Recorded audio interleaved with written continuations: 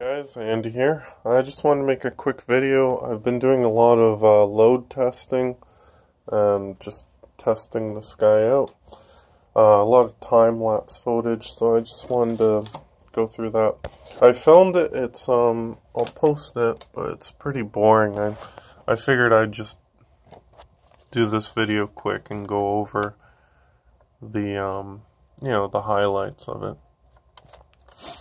So let's see. So recharging it, this it's like 1,000 watt hours of power. With this 2 amp charger, it takes between 14 and 15 hours to recharge this bank at 2 amps. So I definitely want to try and fix this 4 amp guy and get him running. I'm pretty sure it's just this MOSFET down here. It's pretty messy, so I just have to replace him, I think, but I'm not really sure. I think there's more broken than just that, but we'll see. So yeah, these were I figured I'd do this video because I'm waiting. I ordered a little stopwatch to put beside this watch here. So look, it looks pretty good on the video footage, but I want a stopwatch because time-lapse footage messes with time frames, and when you're dealing with like 8 hours or more, it's a little hard video editing wise for me to fix it. It's so I'm just gonna go with like a physical stopwatch instead of one through video editing software, unfortunately. So that's why I won't show the time-lapse footage in this video. I'll just upload this one raw, and the next one will be all my edited video footage of time-lapse. So, but anyway, so yeah, it takes about 14 to 15 hours to recharge from empty. And then, so let's see. This is my first discharge, so it lasts 4 hours total at 200 watts of power, which is 240 watts of DC power. 40 watts is being used by this inverter, so I'm sure I could get a little bit more power out of it if I was using a pure sine wave inverter. Definitely. So at 24 volts, it had already used 800 watts, which is interesting. And it shuts off at 21 volts at 1011 watt hours. And yeah, so at the very start at 29 volts, it's only using 8 amps. And by 21 volts, it's using 11 amps, which I think is another interesting. It just shows how inefficient it becomes at lower voltages, which is, yeah, I thought it was pretty interesting. Alright, so recovery. So as soon as the inverter turned off, we had 20.9895, and then it immediately jumps to 21.36. And then after, that's definitely not 51 minutes. Okay, yeah. So after 51 minutes, it's gone from 21.36 to 23.84. So after an hour, it's recovered like 2 volts, 2.5 volts, which is kind of interesting. So after I saw that, I figured I'd do 5-minute increments, and then, yeah, 30, 40, 45, because I saw that there was some interesting changes. So 5 minutes after the inverter turns off, it's 23.6, then 23.68, then 23.72, 23.75.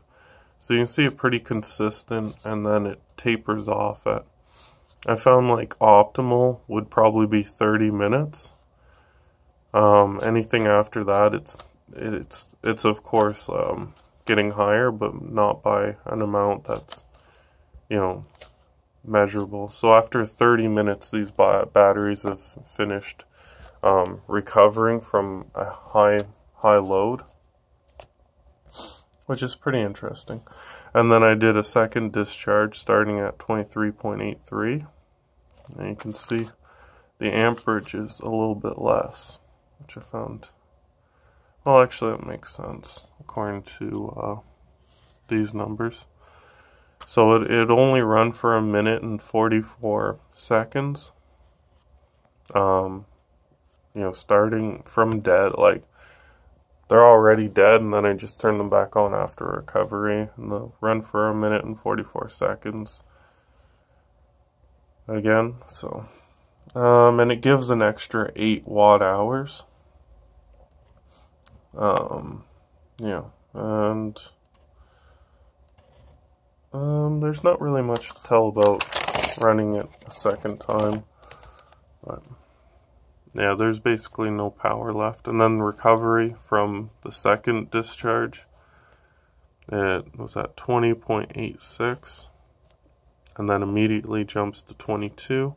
After 5 minutes, it's 23.44 volts, 23.57, 23.62, 23.66. So, yeah, those are my findings. I could chart it out and graph it, but I feel like the numbers don't really mean anything, even on a chart. All it really means is basically after 30 minutes of running, it's rebounded from its low voltage. So that's all you really need to know.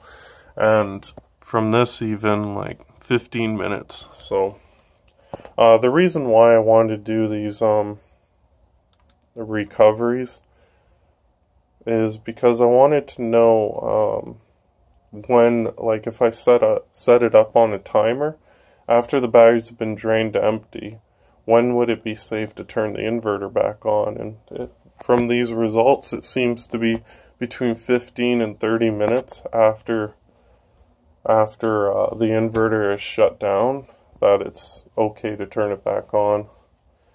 You know, ideally it'd be better to recharge the batteries up to full, but you know, it's good to practice and test.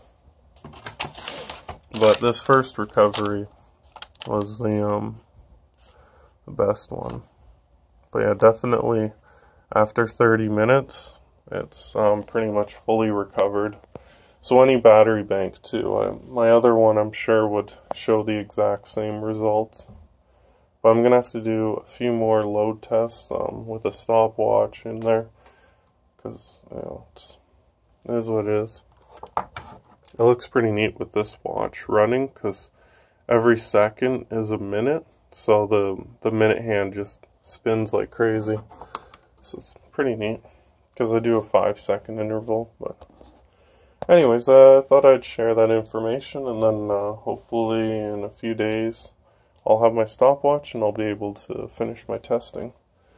But yeah, so far I'm pretty happy with it. The only thing I need to really improve is getting a better charger to recharge the batteries up. I was thinking I would just hook up this unit here, and then I'd get like 10 amps instead of 2. So instead of it taking like 12, let's see, recovery 15 hours, instead of it taking like 14 hours, it would take like what, a fifth of that time, somewhere around there. So that's what I prefer. But I haven't done anything else. Just been very busy with all my other work, so you know, is what it is. I ordered a whole bunch of those small digital displays, so I'm gonna put them on this guy since he's a test. Since this guy is a full prototype, and I've decided that I'm gonna build another one of these because I'm pretty happy with it, and people seem to like these. So I'm gonna build one more. I'm gonna buy a bunch of drywall and plywood and build at least one more of these things, but instead buy a better inverter, because this one's good, but it's all for test. My next one, it's gonna have this removed, Let's see.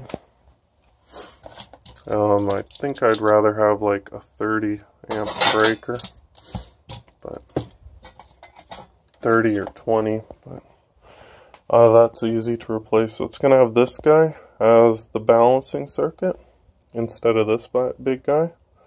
And I thought about it, and I am going to put this shunt and this guy in there. This will still be in there. I'm still going to have these, but I want them on like big posts so that they're easy to connect to. Like a plastic shielded post. But with this removed and this removed, it'll give me a lot more space, and this can be moved down. So, yeah, I still want a 3S and 4S there for people so they can use it if they need to connect up whatever device they want to. So I think that'll be pretty good.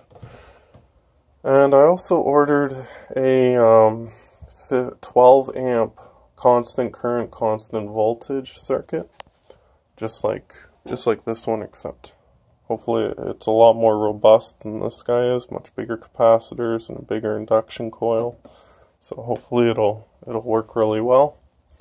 So yeah, I'm gonna refine this process, this design, and work on it next. And I'd like to buy a solar. I thought about it, and I am gonna buy that fake MPPT, the 7110 or something, 7110A, 10 amp charge controller, and then I can have a 12 volt solar panel and that MPPT. It's like $50 for it, but it'll be interesting to play with. And it's pretty cheap, but I'll look at my options, and that way it can also, run a 12 volt system if need be. But this system here, it seems like it would benefit from being just a 12 volt system, but the problem is there.